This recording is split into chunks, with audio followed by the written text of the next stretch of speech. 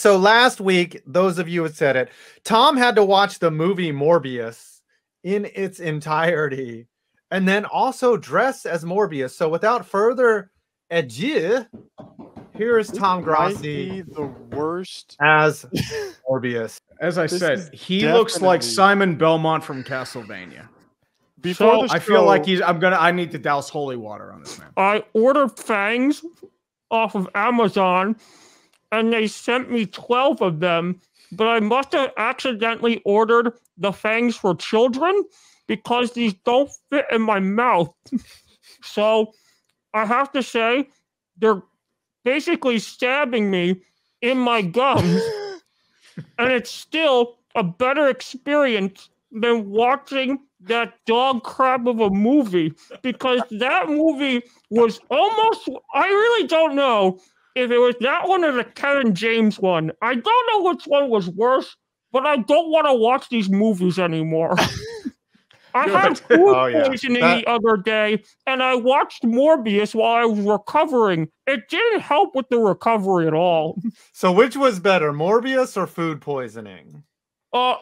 Morbius, but that's only because I could not stop vomiting, and at least I stopped vomiting when Morbius was over. So I thought you were going to say I couldn't stop vomiting, and that was from watching Morbius. This is a wig that apparently is very good quality. This costume's not, but it's the only one I could get on short notice. So it came with pants. So oh, yes. I needed to see a full spin here from Tom Grossi as well. Yeah, this is what your money buys. You're looking at it right here. Also, let Tom know if you want to add this character to the lore. Let him know. No, that could be Wildflower's dad. We don't know. Yeah, or his cousin from Baltimore that is a Ravens fan, Poe.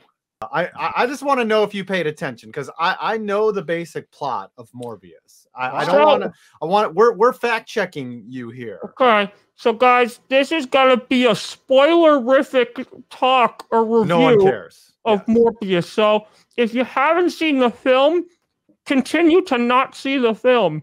I don't want this to sound like an endorsement, because it is not. It's not an endorsement of the movie, because basically what happens is Jared Leto, yeah, pretty much. So Jared Leto, he's got the, I just bit my tongue with these stupid You can spit those out if you want. Yeah, you can tell. No. Oh, okay, he's a warrior here, guys. No. I'm a vampire, damn it, a living vampire. Anyway, so Morbius and like his brother, and for some reason his name changes to Milo. I don't really know why, but they got this rare blood disease, and their adopted dad, who's also like the director of the hospital, is like, okay, I'm gonna take care of Milo. Morbius, you go, and his name's Michael, but you go off to medical school. And so he's like trying to find out the cure for this disease that he has, and there's like, I can't figure it out. Then they bring some stupid ass vampire bats in, and they're like, oh, okay, I'm gonna go on this illegal mission with mercenaries to go and like try to see these bats.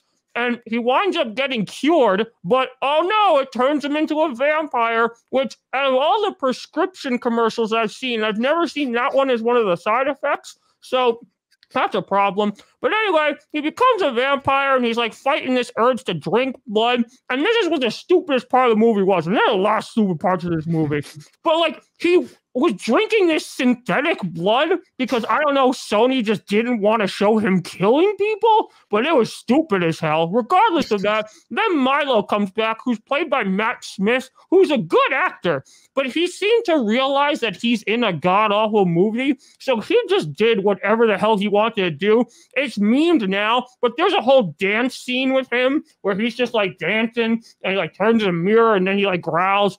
But basically, he gets pissed off because Morbius found out that there was a cure, because he got cured, and he's like, hey, bro, cure me. And Morbius is like, well, I'm not going to cure you, because then you'll turn into a vampire. So then Milo goes, okay, I'm going to cure myself. So he cures himself, and he turns into a vampire, because, again, side effects, like on the TV commercial, and he kills a nurse. And then Morbius is like, bro, you just killed a nurse. Like, you can't, that's not cool. And then he could stop his brother, but he's like, I can't hurt my brother. So after he doesn't hurt his brother, basically a whole bunch of stupid crap happens. And I gotta be honest, guys, like, the movie's really stupid. So what winds up happening is they fight. He winds up subduing his brother with bats, injecting him with the cure. And so he dies in his arms. And then he turns like with the bats and he's like, oh, I'm so sad. But, oh, wait, there's more. At the very end. There's more. Because the after credit scenes are some of the worst pieces of crap I have ever seen in my life. So the Vulture from the Spider-Man universe, from the MCU, the good one, except the Into the Spider-Verse, that's a very good Sony film. But regardless, he winds up magically appearing in a prison cell, and then they're like, wait a minute, we gotta let him go because he's not on our roster of prisoners.